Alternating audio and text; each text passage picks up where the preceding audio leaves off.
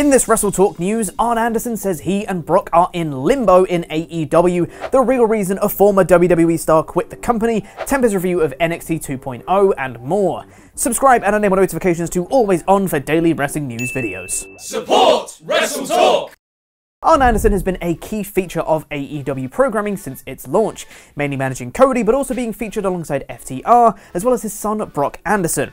Also his other son, Glock Anderson. But with AEW going through a huge amount of growth in its roster size since its launch, adding huge players like Bryan Danielson, Keith Lee, Adam Cole, Swerve Strickland, and more, some others haven't been featured as prominently on the card, as is the nature of things. However, with Cody also leaving AEW, Arn Anderson has found himself a bit lost. And now speaking on ad-free shows, Arn has clarified his AEW status by saying that both he and his son Brock show up to TV every week, but that currently they are both in limbo. Arn then spoke on what some perceive as stop-start pushes in AEW, with talent being cycled in and out and being featured for a few weeks on Dynamite and Rampage before being used more on Dark and Dark Elevation again. If you remember correctly, Brock's debut match was partners with Cody. They had a really good match with QT Marshall and one of the other kids, Aaron Solo. It's been so far back that nobody remembers it. He had his 3 or 4 weeks. In order to get a person over, you have to have about 8, 10, or 12 straight weeks of good TV. Now I'm invested in this guy. I do agree that talent doesn't get exposed. Dante Martin is a very special kid. He had springs not like anybody else in the business. A short time back he had 2, 3, 4 really good weeks and now they disappear down to dark. It's a dilemma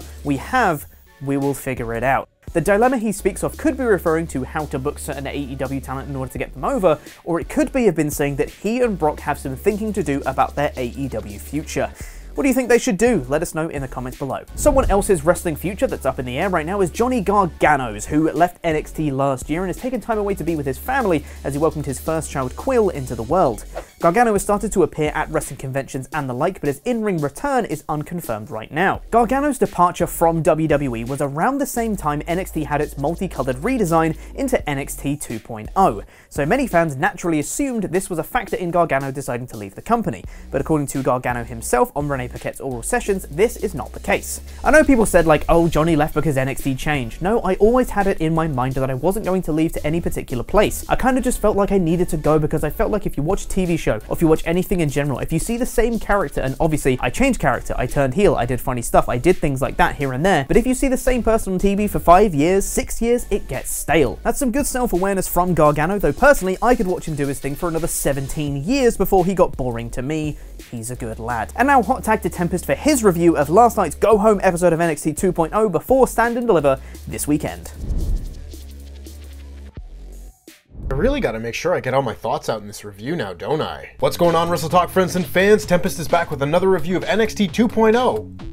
In about 5 minutes. So this show starts off with a 6-man tag team match as Imperium took on LA Knight and MSK. Before the match could get underway, the babyfaces attacked the heels from behind, and isn't that a weird sentence? Remember when the heels used to do the dastardly things on wrestling shows? Man, what a time. Once things got a little bit settled down, we actually had a very fun opening match here. 6-man tags are almost always fun on WWE TV, and this one was no different. Any show that has a Walter match on it gets that much better, and I really like that they took the opportunity to give Imperium a big win in this match ahead of their NXT Tag Team title match on Saturday. It's been a long time since Marcel Bartel and Fabian Eichner were just allowed to stand tall as tag team champions. This was their first win in almost 2 months. Eichner and Bartel were able to hit their big high-low finish on Nash Carter for the win, and then afterwards they were confronted by the Creed brothers as all 3 teams had a weird standoff that I always wonder what happens after they cut to black. Do they all just say, alright, we're done staring, let's all go backstage at the same time? Nitpicks aside, this was a very fun opener. Walter is still the man. This gets a 4 out of 5. Next, we had a very surprising match in the form of Ivy Nile versus Tiffany Stratton. Now, I'll be honest, I have not been super impressed with Tiffany Stratton so far, but that changed tonight. She had a fantastic standing moonsault. Gold star for that. I thought Stratton looked much more comfortable in this match than she has recently, and that just might be because Ivy Nile is that damn good. We've had discussions on recent NXT podcasts about who should be the top star of the NXT 2.0 women's division, and I don't think there's any doubt that it should be Ivy Nile. She's got a great look, she's very impressive, her finisher is awesome, and all of her matches are fun. What more could you ask for? Nile was able to submit Stratton with the standing front bulldog choke, and this was so much better than I thought it was going to be. This was basically the same length as a squash match, but so much better than NXT squash matches have been. 4 out of 5, Ivy Nile for NXT Women's Champion. We got a really great backstage promo from Tommaso Ciampa, who really summed up his time in NXT before not throwing his chair, but placing it against the wall with his start and end dates in NXT. Would be nice if maybe the biggest NXT star of all time had a bigger opponent. And then we had the next match as Legado del Fantasma took on Josh Briggs and Brooks Jensen. Now the middle chunk of this show did not feel like a go-home show for Stand and Deliver whatsoever, and this match was a big part of that. There was some play between Elektra Lopez and Fallon Henley, goddamn these names. But Joaquin Wilde tried to hit a 450 splash as Josh Briggs caught him by the throat, hit a big chokeslam before tagging in Brooks Jensen, and they hit the up and under lariat for the win. This really was just a match. Very unremarkable, and personally, I have a very hard time getting into Brooks Jensen's matches now that they've made him a complete joke. 2 out of 5. I'm not going to remember this match in T-minus 5 minutes. We got confirmation that Index is going to face Duja at Stand and Deliver, and that might be the worst sentence I've ever said in my life. And then we got an in-ring promo from Toxic Attraction. Oh boy. Mandy Rose cuts the exact same promo she's been cutting since her return to NXT, and Gigi Dolan says that there are just no tag teams in NXT. Yeah, we know. It sucks. Earlier in the show, Dakota Kai had found seemingly the dismembered remains of Wendy Chu. Her slippers, her onesie, and her pillow was all torn up like someone had shanked it. They might as well have left a chalk outline of Wendy Chu. But Dakota comes out to avenge her friend, and she is backed up by Raquel Gonzalez. The two of them fight off Toxic Attraction, and then it looks like they're gonna have an intense stare down where they remember all their history, but no, they just made up on the spot and hugged. It's really weird. I've heard the theory that Wendy Chu was able to teach Dakota Kai how to trust people and how to be friends with people again. A very impressive feat to accomplish in 3 weeks, no doubt, but there's no reason that Raquel Gonzalez should be this willing to take Dakota Kai back after everything that they've gone through together. Why would you trust Dakota Kai? She's the person who turns on people. But I think it would have been a much more interesting story if Dakota Kai had to earn back the trust of Raquel Gonzalez over time, like how Seth Rollins had to do with Dean Ambrose back in 2017. That being said, I am pleased to see Raquel Gonzalez and Dakota Kai back together as a team. I just wish it was handled better. Neither has really done anything of note since they split, and putting them back together just makes more sense. You need tag teams on this show. This segment was a real mixed bag. The promo wasn't very good, but the brawl was kind of fun. I'm gonna give this a 2 out of 5, really brought down by that promo. And then we had our next match as Von Wagner took on Bodhi Hayward, the reigning and defending #1 storyline that Tempest could not give a shit less about on NXT. What is a Von Wagner? I'll be honest, guys, during this match there was a strong part of me that wanted to just turn off the show and say, you know what, I'll make it to this part in the review and say, sorry, this show sucks,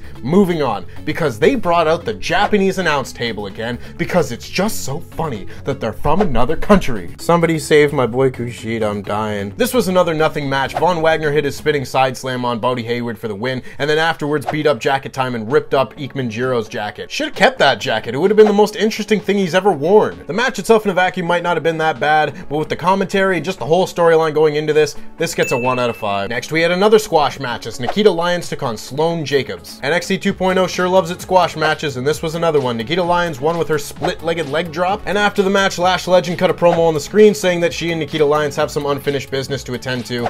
Sure, alright, whatever. You know what I mean when I say this didn't feel like a go-home show? It was a fine squash match, nothing wrong with it, nothing special, 2 out of 5. But then the main event appeared to save this show. Yes, we had the last chance qualifier match for the North American Championship ladder match to Stand and Deliver as Cameron Grimes took on Roderick Strong and A-Kid. Now I will just say, this is one of the best NXT matches of the whole year. This might be the best NXT match of the whole week. Thankfully, despite this very high bar, I do believe Stand and Deliver will be able to pull that off, especially with the ladder match involving Cameron Grimes. Yes, after a stellar main event of perfectly timed transitions from 3 of the best pros in NXT, Cameron Grimes was able to hit the cave-in on Roderick Strong, sealing his spot in the North American Championship ladder match. I cannot tell you how much fun this match was. And A-Kid got a little bit more of an entrance this week. He's getting closer to a full one. I absolutely love all 3 of these guys, and I really, really love this match. This match gets a 5 out of 5. Of course, afterwards, Carmelo and Trick Williams brawled with all the competitors from the North American Championship ladder match as we went off the air. This was a very good go-home angle. I just wish the rest of the show lived up to this standard. So overall, the highs of this show were really, really high, but the lows of this show are just so bad. I don't know why more focus wasn't put on the matches of Stand and Deliver. Like, why couldn't we get an in-ring promo from Braun Breaker or Dolph Ziggler or the Creed brothers instead of just backstage vignettes? I'd much rather see the show spent that way than with Von Wagner and Brooks Jensen. Regardless, this is going to be another middle-of-the-road NXT where the good stuff is up here, the bad stuff is out here, and they balance out to a 3 out of 5. And that just about wraps it up for me. If you want to hear more about this episode, make sure you go over to the newly christened